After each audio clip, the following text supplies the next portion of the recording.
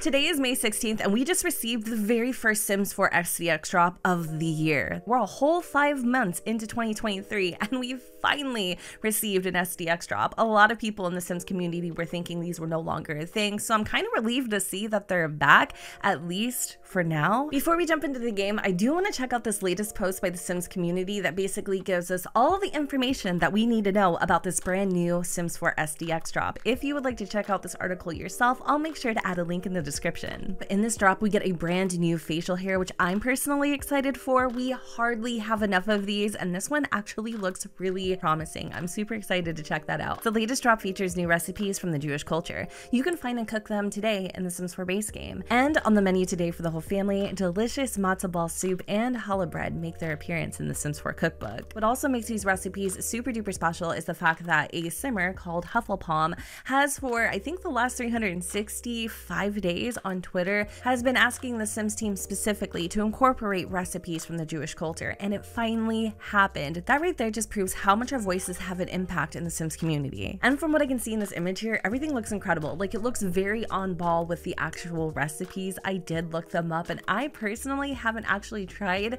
any foods from the Jewish culture, but y'all, when I heard that matzo ball soup was basically like dumplings, oh my god, I love dumplings of any kind. I really want to try some of these recipes in real life. And last but certainly not least, the Calientes get a household revamp. After the fresh update on the Goth's household, the Calientes are next in line. The newest SDX drop for The Sims 4 has given a fresh look to Katrina, Nina, and Dina Caliente, as well as Don Lothario, also known from Pleasant View in The Sims 2. Check out the updated looks from all of the Sims in the Caliente household. So here's Nina. There's obviously a very big change here, and Dina. Then we have Don Lothario and Katrina Caliente. I can't recall if the Calientes are Spanish. I think they are. I'm not 100% sure. But what I can say so far, okay, I've seen a lot of people on Twitter not really liking the revamp, the refresh, or whatever.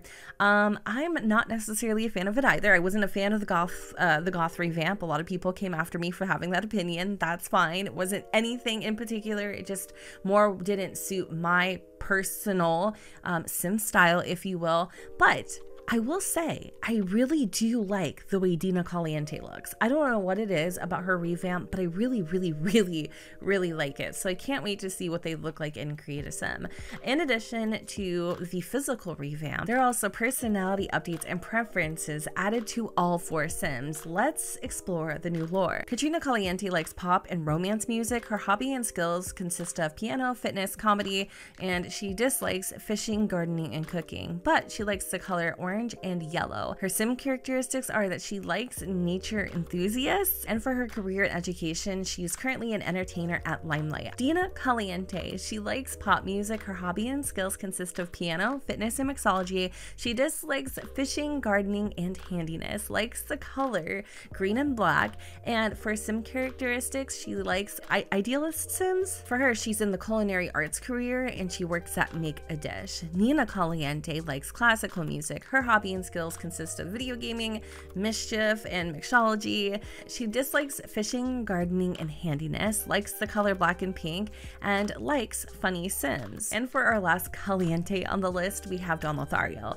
He likes electronica and pop music. He likes fitness, video gaming, and mixology, dislikes programming and rocket science, but likes the colors blue and red. For Sim characteristics, he likes pessimistic Sims, and he is currently unemployed, which I feel like is very on brand for him personally. Now that I have the Calientes in Create a Sim, I can see exactly where the Sims team was going with this. They were trying to tap into the Sims 2 Caliente era, and I actually like it. Like, I like it so far. I do. There are some things that I'm like, not really sure about, but for the most part, I definitely think this is an upgrade. First and foremost, this is the old Dina. She is basically trapped in 2014. She doesn't really give me, and she never did give me, like Caliente vibes. There's just a lot here character that obviously doesn't resemble her old character from The Sims 2. But now this is the new and improved Dina Caliente. So you could see that her skin tone is a little more, you know, it's more authentic to the Sims 2 version of her. Also, her facial features too, like her nose and her chin. I love that. Like, I think she's actually really freaking beautiful. I love her hair. I love the fact that it's not like macaroni yellow anymore. I'm gonna be honest, I'm not a huge fan of her outfit. Like, I don't really like her outfit choices at all. This one actually is very nice. This is very Dina, like very Vixen-y. I love it. I love that one. I do like her athletic wear. Her sleepwear is fine. Don't hate it or love it. I definitely feel some type of way with her wearing Bella Goth's old dress. Then we have her swimwear. This is her hot weather wear, and then basically her winter wear. Not super sure how I feel about the sports jacket with these boots. Also up here in all of her like aspirations and her trait panel, they've also gone ahead and made a couple changes. Previously, Dina was very ambitious and she was also super active and also a master mixologist, but now her traits are a little bit different and her aspiration is as well. So now she wants to be fabulously wealthy. She's materialistic. She's still ambitious, but it looks like basically materialistic got swapped out for the athletic trait that she once had, or swapped in rather. So that's interesting. Let's move on to Nina. So the old Nina, I actually liked her. I thought she was very unique looking. I also appreciated the fact that at the time she was more she was one of the more fuller Sims. Like, she definitely wasn't as like, you know, just as petite as everybody else. Like, she just, you know, she had a different body type and I appreciated that. Again, I don't want anyone to think that I'm like body shaming, like skinny, thick, whatever. It don't matter. Like, it really doesn't, trust me. But I'm just simply saying, like, there was just a lot of the Sims back then just looked very similar. She just had a very unique facial structure and body type that I appreciated. That was it. So anyways, she was a chief of mischief. She was also romantic, lazy, and a bit of a hothead. In fact, I think she was like one of my first Sims wives. I think he married her. Was it Chris? I think it was Chris. I'm pretty sure Chris married Dina. I can't remember. Their relationship was super turbulent, but this is Dina now. I don't really know how I feel about her makeover. I'm not a huge fan of the red hair and the brown eyebrows. Like, her hair is traditionally red, but I think maybe if these matched, it'd be a little bit better. But, you know, I'm not gonna lie to you. I actually really like what they did with her. Like, I really do. I definitely think it is an improvement. So for her, she's a villainous Valentine, still romantic, I believe, and still a hothead, but now she's non-committal, which is, you know, very authentic to how I would envision a Caliente to be. I kind of see them not being promiscuous, but yeah, maybe a little bit. Definitely not, you know, settling down or committing to anyone or anything anytime soon. But here are her outfits. I do like her outfits for sure. One of her favorite colors is pink, so you're gonna see that kind of throughout her catalog here, which makes sense. I really liked the 2014 version of Katrina Caliente. I don't know what it was. Like, I liked her thin brows. I liked her makeup. She kind of had like this resting bish face. I don't know what it was about her, but I thought she was a spicy little tamale. And, you know, although her tatas are basically slapping the bottom of her chin, I like how she looks. I really do.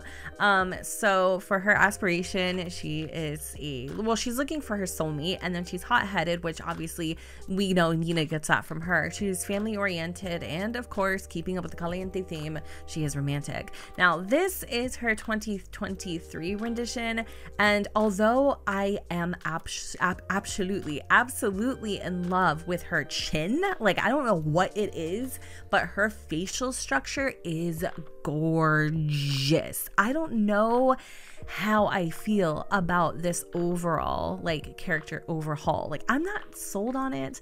Like, I don't know what it is. Like, I think she's still really cool looking, for sure. Like, she looks more of like a person now versus like a cartoon character. So the realism is there and I'm appreciating it, but I don't really know. Oh yeah, no, I like this. Okay, you know what? Actually, no, I lie. I like it. I feel like this overhaul is so much, or wow, okay.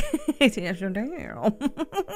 Those tatas be tatain. But no, seriously, I really do feel like this makeover, or whatever you want to call it, is worlds better than the goth one. That one still really bothers me to this day, and I don't care what anyone says. It is just how I feel about it. I don't necessarily like it, but this one, it's not as bad as everybody was saying, and that's my opinion. You may love it, you may hate it, and it's okay. Like, we can have a difference in opinion. So Katrina is still a soulmate, or a sim looking for their soulmate, and the only thing that really changed here is that instead of being a hothead, Katrina is now a jealous sim. That's interesting. And I like her outfits too. I think they did really good there. Okay, so let's move on to my boy Don Lothario. I actually liked the 2014 version of him.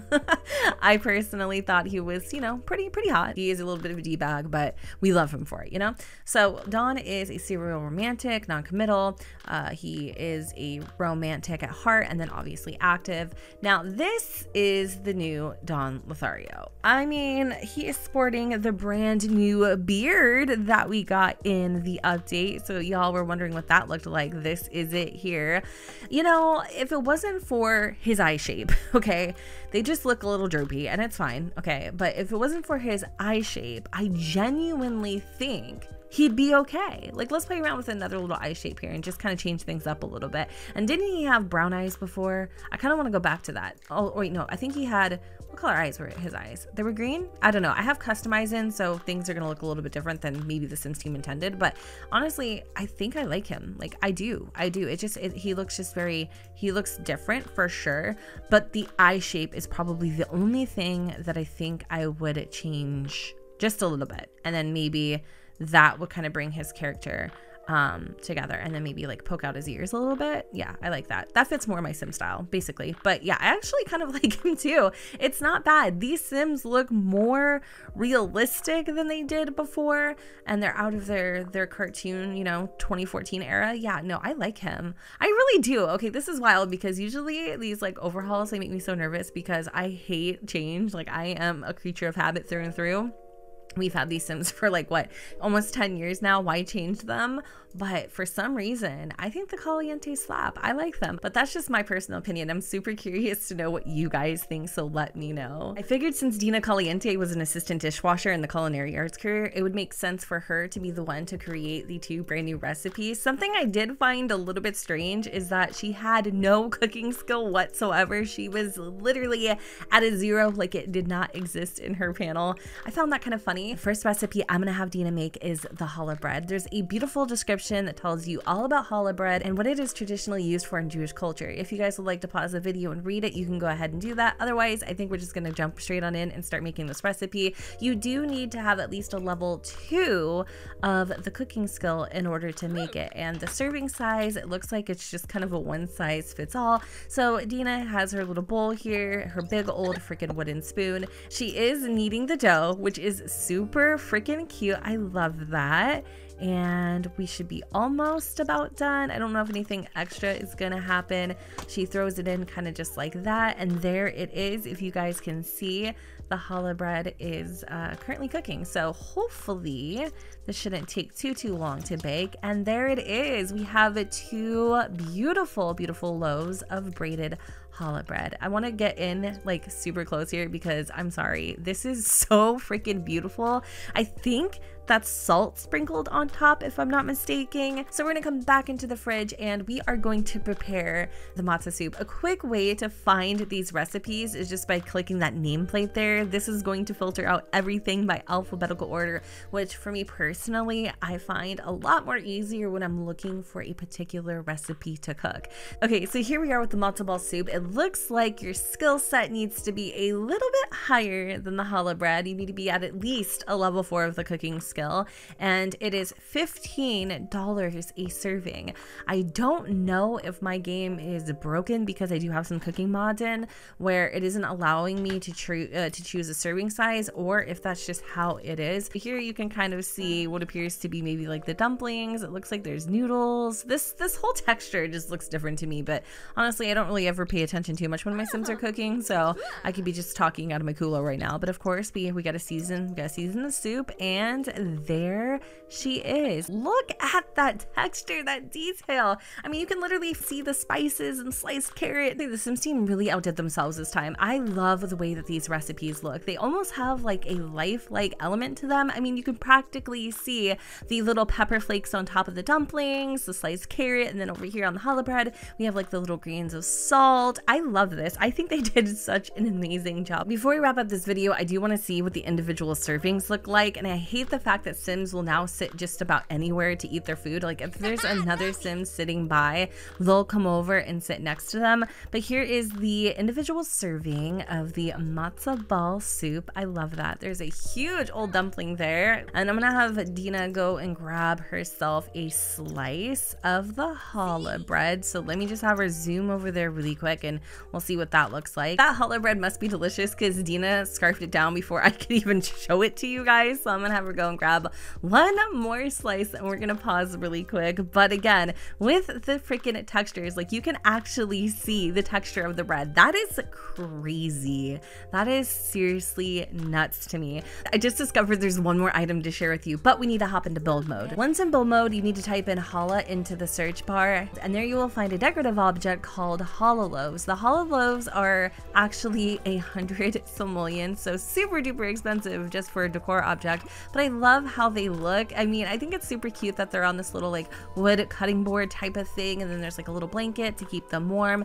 And then if we scroll over the different swatches, the warming blanket on top of them changes. So we have like little pomegranates, we have a cute little floral design, and this one is a little tree that kind of has like two different options there. And then of course we have a bunch of solids too. Well, I think that pretty much wraps it up for this Sims 4 SDX Drop overview. Overall, I am very pleasantly surprised with the Calientes. Like I actually do like their makeover. I was expecting so much worse just judging by like the comments on Twitter and stuff, but I actually don't mind them. I think they're kind of cute and they look more like real people. Granted, it could be my reshade really helping them out here, but again, they're not that bad. Anyways, I'm gonna go ahead and wrap up this video here. I'm super curious to know what do you guys think, so make sure to let me know. And with that said, don't forget to go ahead and comment, rate, and subscribe. Let me know what you guys think in the comments down below where the sun does not shine, and I will see you all next time. Bye guys.